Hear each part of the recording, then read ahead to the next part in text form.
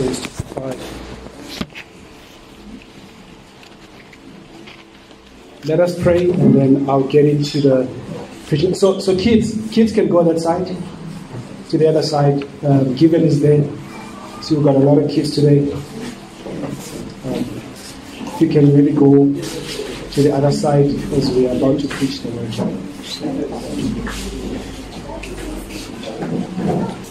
We're in James chapter 5, verses 7. James 5, verses 7 to 11. 7 to 11.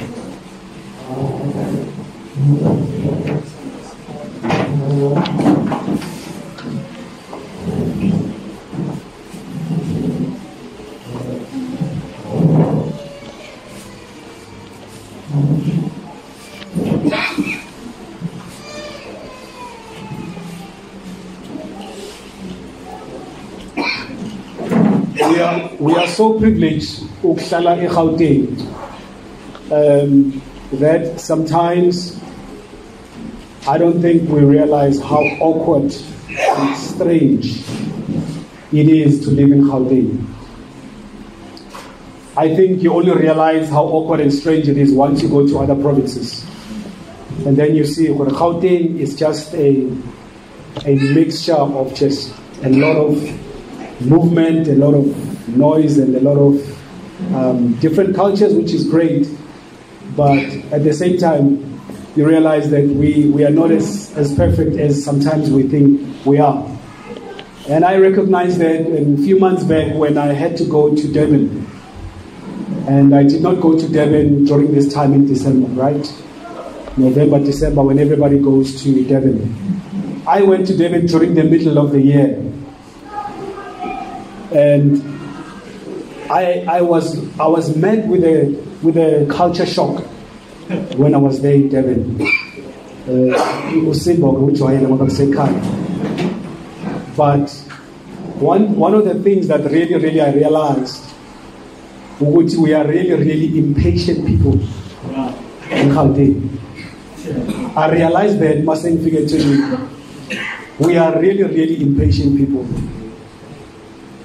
And so I was driving with my friend. I just went to see my friend in Durban. It was during the year, not at this time. And it's Wednesday morning. People are driving at 80 kilometers an hour on the main highway. And I'm shocked because I'm like, Khandi, I thought that, during the year, Durban is different. But I realized that they actually maintain the holiday spirit throughout the year. It's a very slow kind of a town. You don't have, at least in certain places, you don't have it as fast as it is here.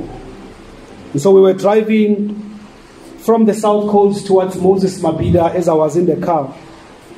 I was on the driver's seat and my driver, who's from Durban, is driving at 80 kilometers an hour. And for some reason, why are we driving so slow, though? Why are we driving so slow? The Gauteng impatient spirit started to take over with norm.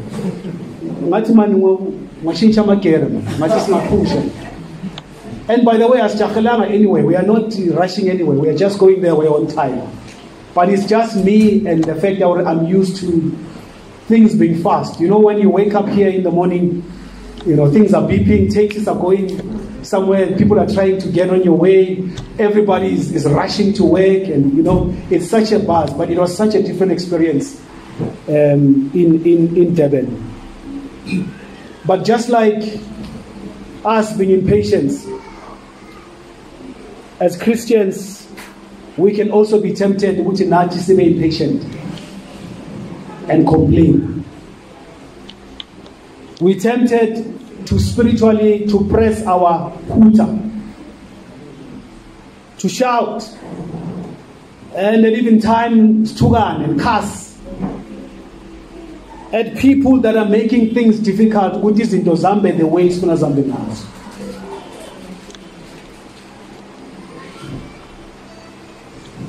I had a meeting again this past week with a long-time friend of mine who just met me, and as we were speaking, his life was falling apart. His marriage was not going well. He did not intend that they separate with the wife, but it seems they're separating.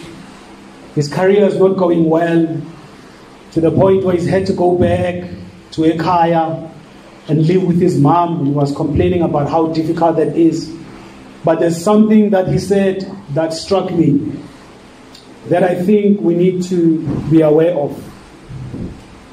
He said to me, I did everything right. I was serving at my church. I kept myself for marriage. I did everything we must do for us to be a good Christian. But my life is still falling apart. He couldn't understand, how is it that I'm doing everything right, but my life is still falling apart? You see, it's hard for him to be patient, because he has his own pictures, he has his own way of how he thinks God must work. And because God did not work in that certain way, he finds himself discouraged. He finds himself to the point of, he's even said, I don't even know the last time I've gone to church. I don't even know the last time that I've prayed.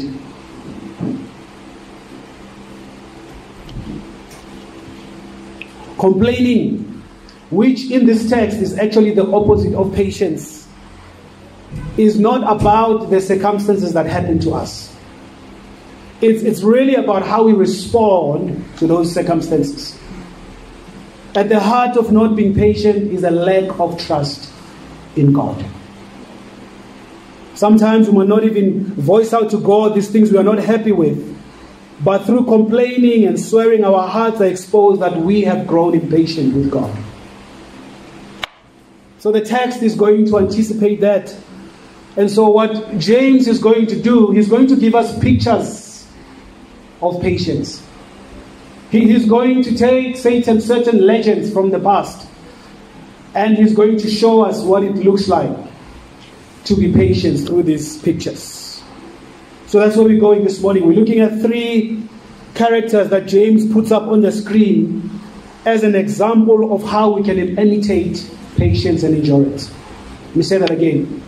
James is looking at 3 characters that he's going to put up in front of us as an example of how we can endure, as an example of how we can be patient. He is not really telling us the how, but through these characters, he's going to show us, in a sense, how they were able to be patient and how they were able to endure. Amen. The first character that James brings up is the farmer. The farmer. Look at verse 7. Therefore, be patient, brethren, until the coming of the Lord. The farmer waits for the precious produce of the soil, being patient about it until it gets the early and the late rains. You too be patient. Strengthen your hearts, for the coming of the Lord is near. Verse 9, do not complain, brethren, against one another, so that you yourselves may not be judged. Behold, the judge is standing right at the door. In the previous section, we have James rebuking the rich for hoarding their wealth instead of being generous. He rebukes them for abusing their workers. He rebukes them for paying them unjustly. But now he's saying, therefore, brethren. James is about to change his audience from speaking to the persecutors. He is now speaking to the persecuted. They would have needed to be reminded to be patient. As I'm sure you have heard of the persecution they were facing and the various trials James talks about in chapter 1. In chapter 1, James does talk about those trials. And so the illustration of a farmer, it fits very perfectly towards this situation. James says the farmer waits for the precious produce of the soil, being patient until it gets the early and the late rains. The early rains in Palestine arrive around October and November, and the late rains in March, April, just before the harvest. So the farmer has to plant his crops, and having planted his crops, the farmer must wait. But the problem is that the nurturing, the problem is that the nutrients and the growth of his crops are dependent on something outside of him. They are dependent on the rain.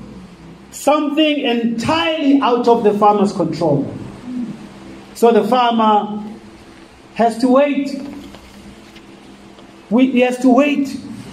We know just a little bit about that. We've had some time where we have drought in our country. People experiencing that. You can imagine how difficult it must be for the farmers not to have rain for their crops.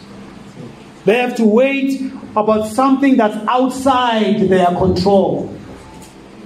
That's the nature of this picture of patience. You've done what you can, but you are waiting for help from a source outside of your control. This is the hardest thing for us Christians to do, just to wait. At least in traffic and doctor's office, you have this assurance that it's just a matter of time. But waiting on God, you don't even know if the rain is going to come. You're just waiting. You're just waiting. What must you do while you're waiting? He tells you there, verse 8. Be patient, strengthen your hearts, for the coming of the Lord is near. Verse 9. Do not complain, brethren, against one another. Strengthen your hearts, don't complain. Verse 9. Strengthen your hearts, don't complain. The word for strengthen there is the same word Luke used when he told the parable of Lazarus. You remember the conversation between Abraham and the rich man. He said, But Abraham said, Child, remember that during your life you received your good things, and likewise Lazarus bad things. But now he's been comforted here and you are in agony. And besides this, between us and you there is a chasm fixed, so that those who wish to come over here will not be able, and that none may cross over here. The word fix is the word for strengthen. To strengthen is to fix. To strengthen is to be immovable. To strengthen is to be steadfast. To strengthen is to be mentally settled. And that shows itself in how? In not complaining. That's why he says, don't complain, brethren, so that you yourselves may not be judged. The complaining that he's talking about here is against one another. Against your fellow brother. The complaining against your fellow sister. This is a way to expose whether you are patiently waiting or not. Even as mature Christians, we can develop this habit of always complaining against a brother or sister who's not doing things exactly like we want them to. Right? In a marriage, you can get to the point where you complain so much against your partner that you can just put out any little flame of growth that God is doing. You can get to a point of just finding fault with everything that your partner or other people do. There's always something wrong that that person is not doing. Cooking, or being patient with each other's flaws, or complaining about not getting enough attention, complaining about this and that. Even with issues of injustice, we have to trust a source outside of ourselves that He is going to make things right. We have to trust a source outside of ourselves that He is going to make things right. Yes, we fight injustice and oppression where we can.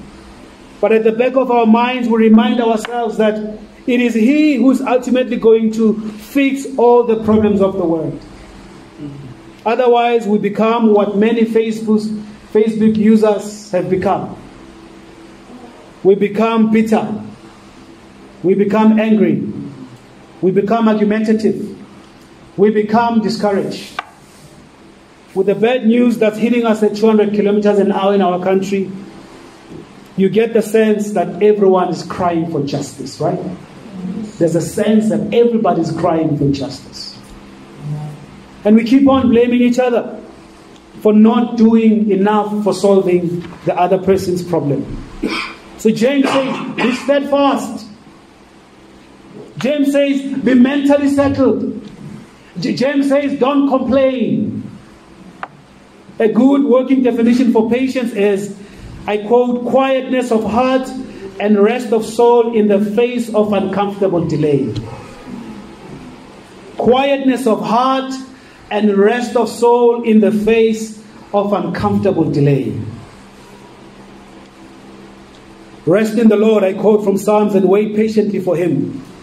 Do not fret because of him who prospers in his way, because of the man who carries out wicked schemes. Cease from anger and forsake wrath.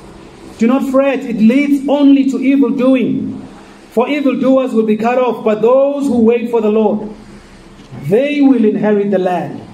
Yet a little while and the wicked man will be no more, and you will look carefully for his place and he will not be there. But the humble will inherit the land and will delight themselves in abundant prosperity. Patience goes to the heart, not just outwardly being calm, but a heart that is content in the midst of uncomfortable delay. So the farmer is a very good example of patience. Let's look at the second picture that James gives us. Verse 10, he gives us the picture of the prophets.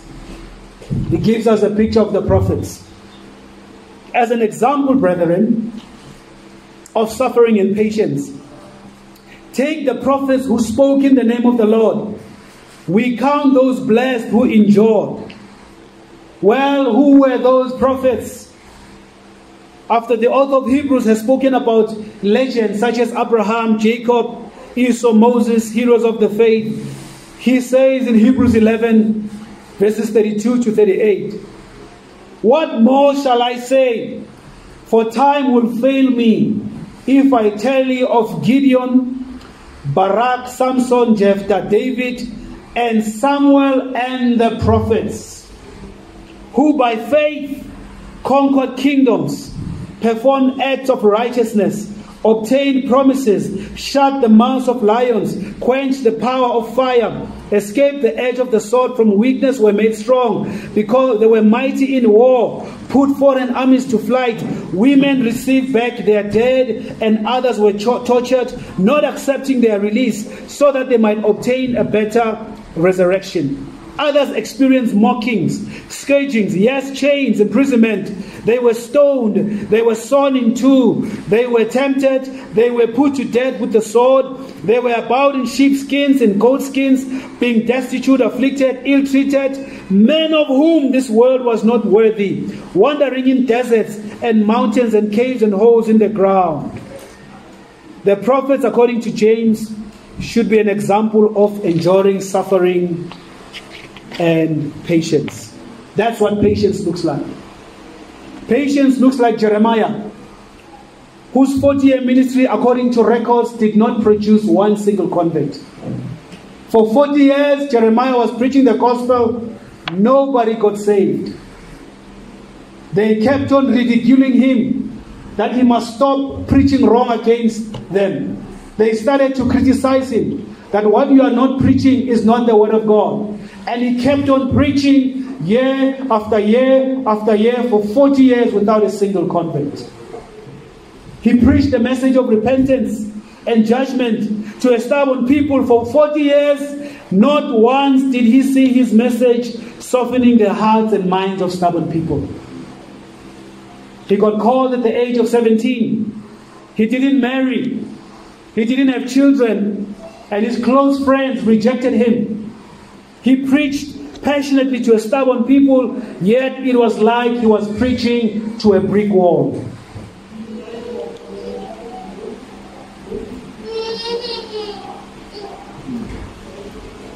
James says, take heart, strengthen your soul.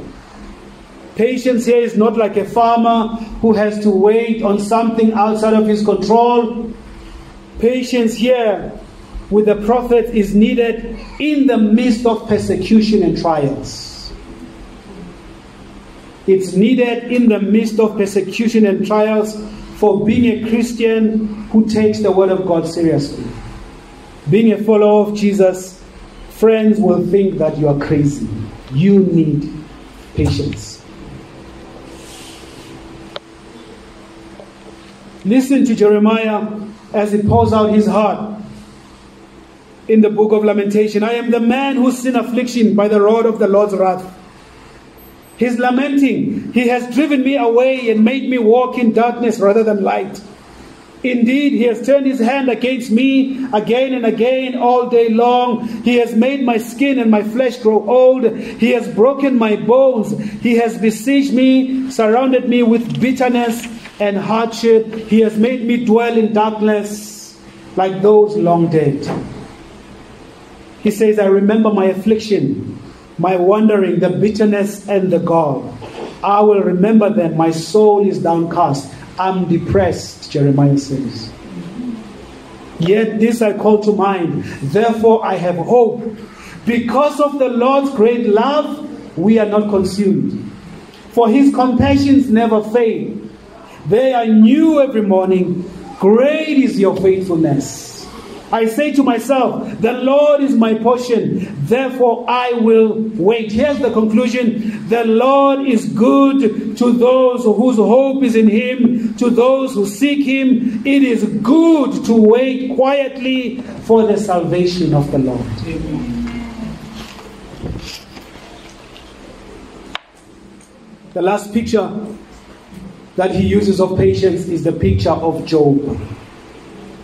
The picture of Job. This is more personal now.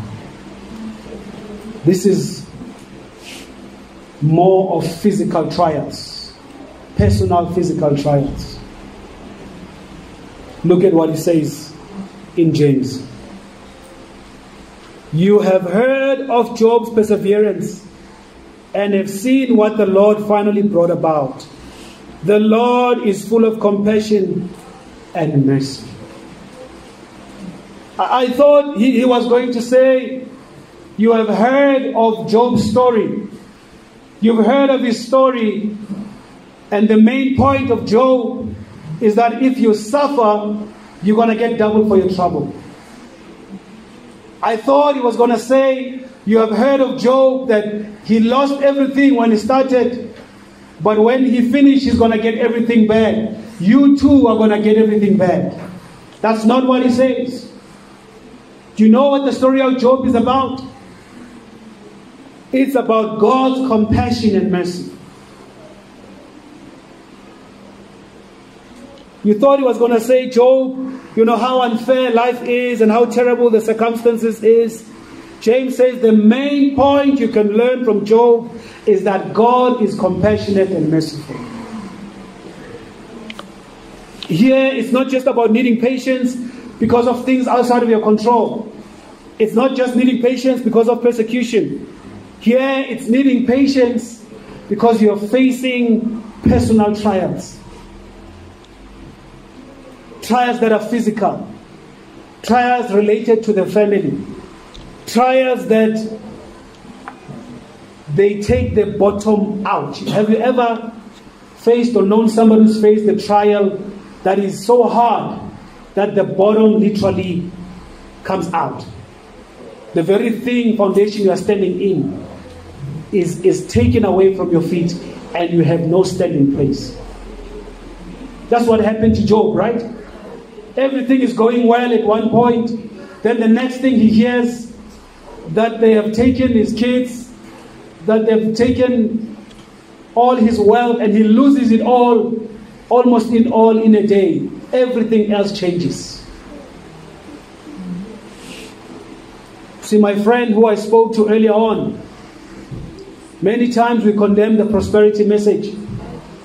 But sometimes we ourselves have adopted a prosperity mindset without us saying it.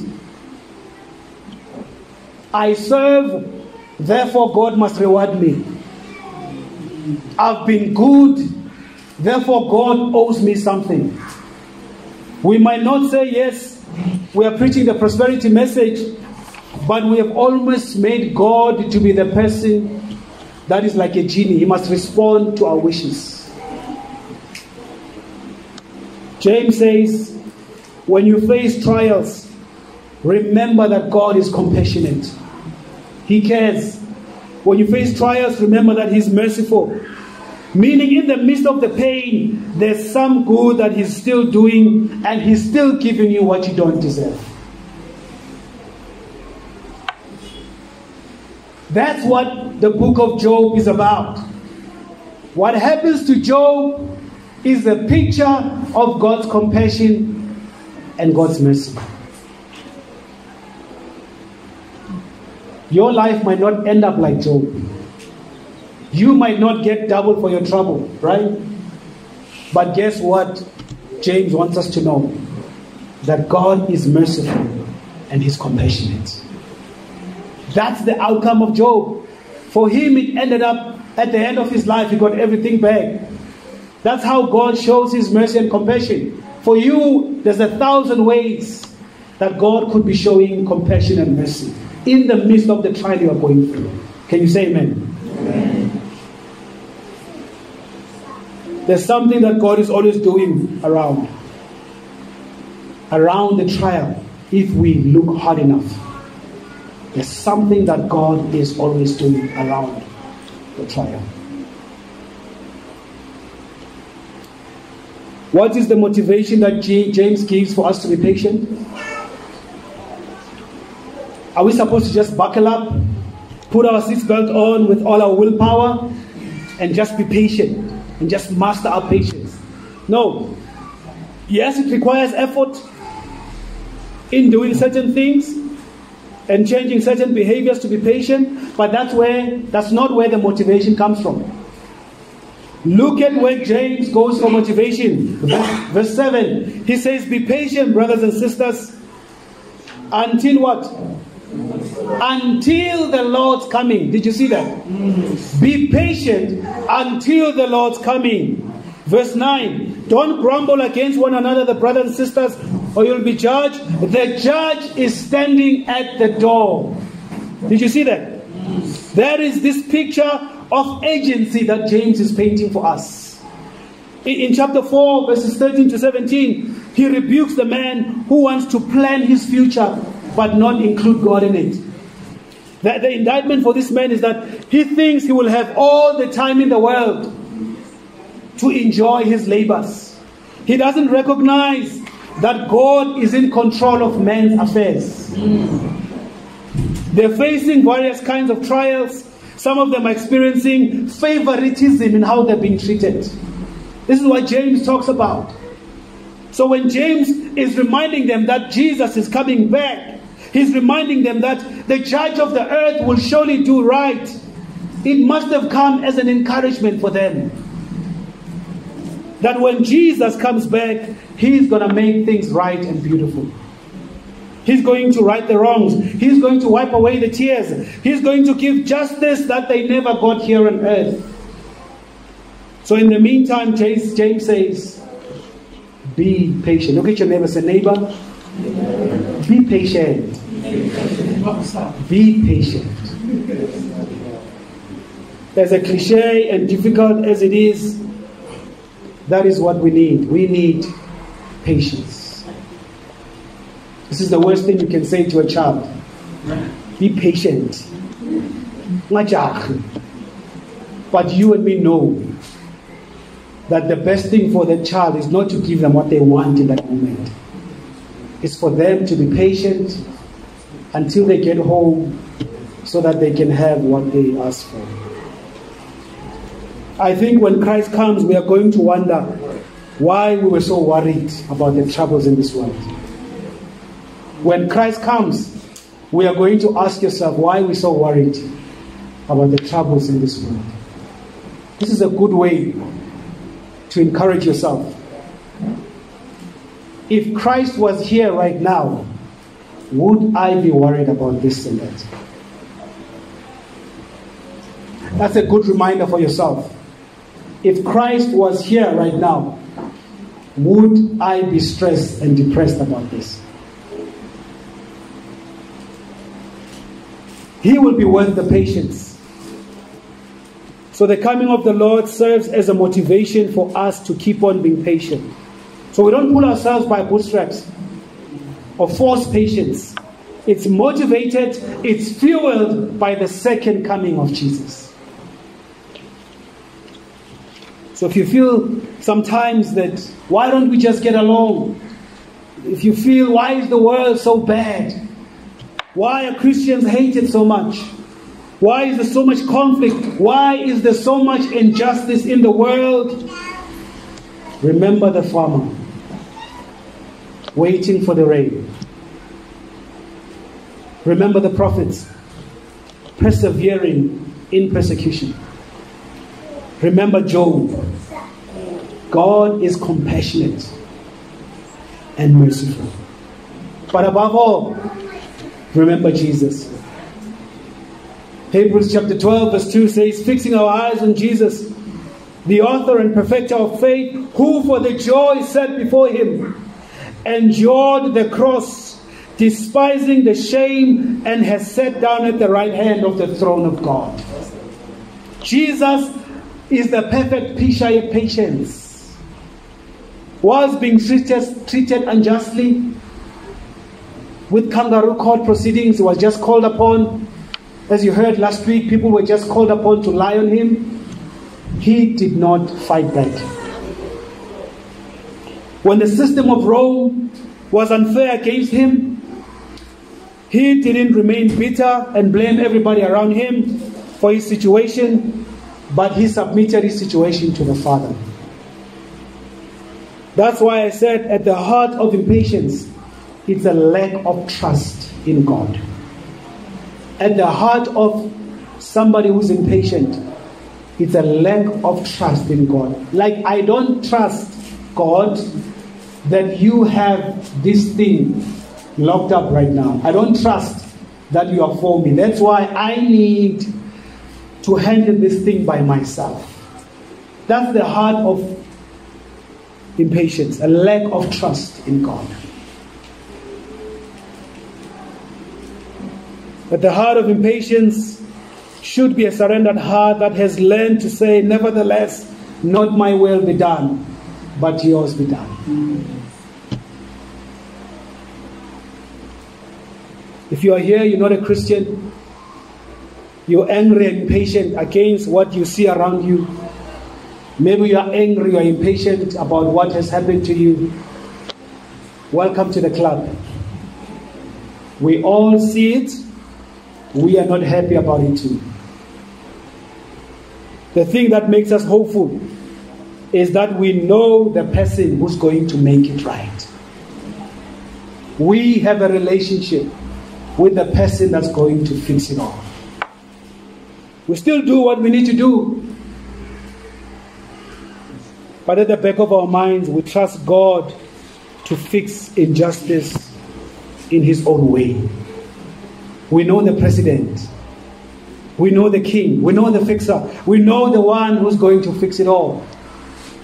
And he has promised us that he will come back and make all things right. And we believe his words when he says that he will actually come back and make things right.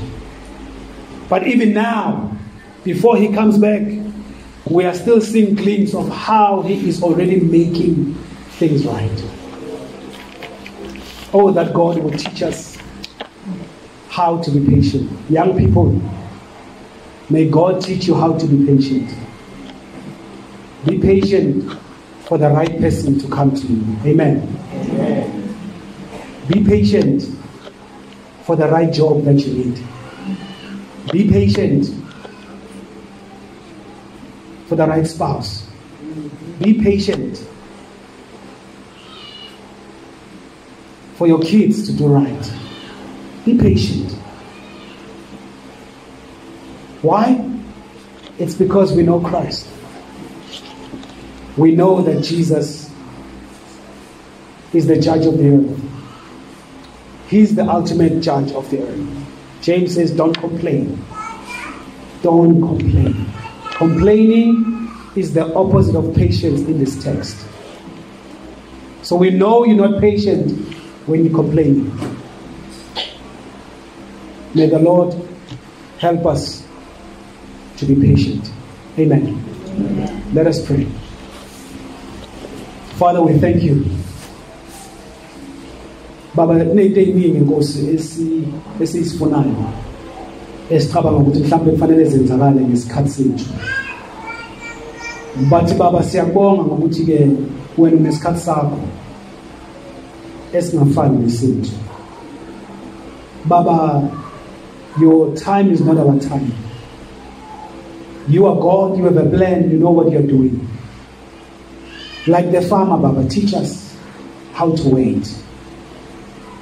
Teach us how to wait for you to do what you need to do.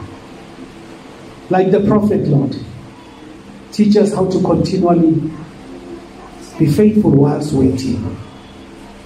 Faithfully preaching, faithfully going to that job, faithfully studying, faithfully doing what we need to do whilst you do what you need to do. Like Job, teach us how to be patient. Job said, my Redeemer lives. I know that my Redeemer lives. When physical trials hit us, when spiritual trials hit us, to the point where we want to give up, Baba, even then, teach us how to be patient. Teach us what it means to be patient. In Jesus' name, amen.